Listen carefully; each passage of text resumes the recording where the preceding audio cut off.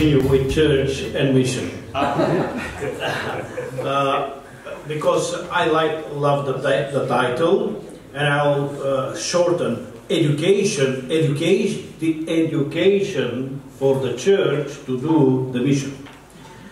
Let me give a reason why I mentioned this. Number one, the example is in the history of evangelical church in Bulgaria. When they started evangelical ministry, the first church was planted 1851. And in 1862, they start training program for the new believers to bring the gospel to the people in Bulgaria. Bulgaria was not that time independent country. It was under the Ottoman Empire. One thing was historically very good teaching for us. They opened training program not for the three denominations, but for the evangelical body. They do not duplicate, but they from the very beginning cooperate. I'm ready for the next session about it, maybe the last one. What was important from 1862 to 1949, this seminary have such a successful training that many politicians, including 11 prime ministers of Bulgaria from 1878 until 1944, have been graduated by the theological seminary in Samokov. What's happened, I don't know, but just recently, 3 years ago, one of our colleagues from the faculty, she was German, I'm happy with the Germans, she was doing her PhD, and she has written this book. You can go back, it's available in German and English. The author is Simone Flat. She discovered, she got all the archive from the Bulgarian libraries and also in Istanbul, and the archives of Robert College. What was important was the denominations were growing in numbers, the churches were growing in numbers, but the focus was to reach unreached people. And for this purpose, they have to work together. I'm proud that in November last year, Albanian Evangelical Alliance invited me and other people from the Balkan countries to go to Tirana to celebrate 125 years of the history of evangelical churches in Albania.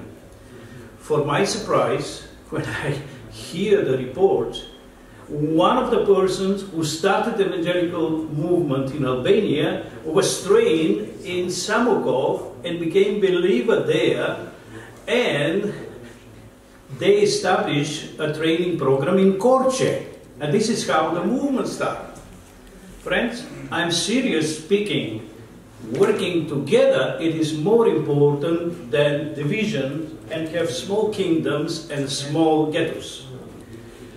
After 89, I'm not talking for the communistic regime now, because there was nothing in the communistic regime. Even the Orthodox theological faculty was put under such strong control from the communistic government that they could not do what they want to do.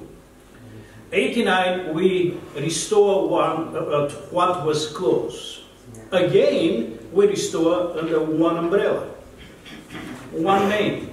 89 to 93, there was only one training institution. Then later, every denomination decided to go and start their own little school. No one have been recognized or accredited or respected by the government or the Orthodox Church. That's why, praise the Lord, for the courage of the leaders of denominations. This time they have not been 5 only, but they have been more than 15 denominations. They got together and formed Bulgarian Evangelical Theological Institute, one for the whole country.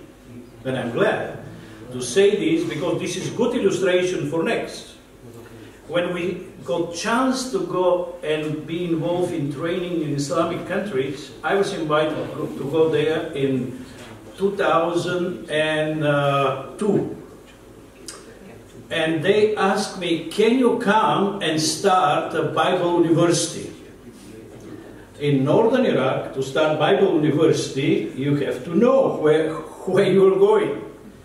I went there and spent 21 days only visiting different churches, different people, including government.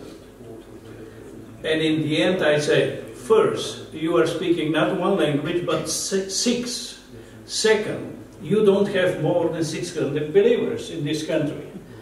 Next, what is the most important, you don't have literature, neither Bible in 5 of the 6 languages. That's why let's be flexible and develop a practical training program. They kick me out and in 3 months invite me back. And we have now privilege to see well-developed training, which actually is doing with the blessing from the government of northern Iraq, Kurdistan. Some of you are afraid to go. Take a flight and come. But this is where now most of the leaders or pastors are trained from those programs. Some of them do not have those people from part of Roma community.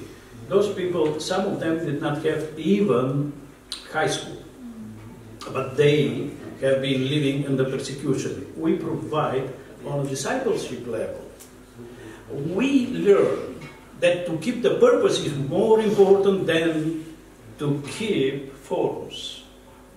Am I sure? Did you understand? If it's necessary, we can change forms, but keep purpose. 10 years ago, oh no, more, 18 years ago, we have, I'm finishing, Peter, we have Evangelical Alliance discussing in the beginning of 21st century, what is the most important for evangelicals? And most of them says, Gospel of Jesus Christ. In the beginning, we decided on the 21st century to bring the gospel, to evangelize is the most important. And this is the conclusion for me. Are we helping the church to live with the gospel, to bring the gospel and save our nation? Thank you. Thank you. Thank you. Any questions, comments that immediately otherwise I ask. All right. Your colleague, he will be translated.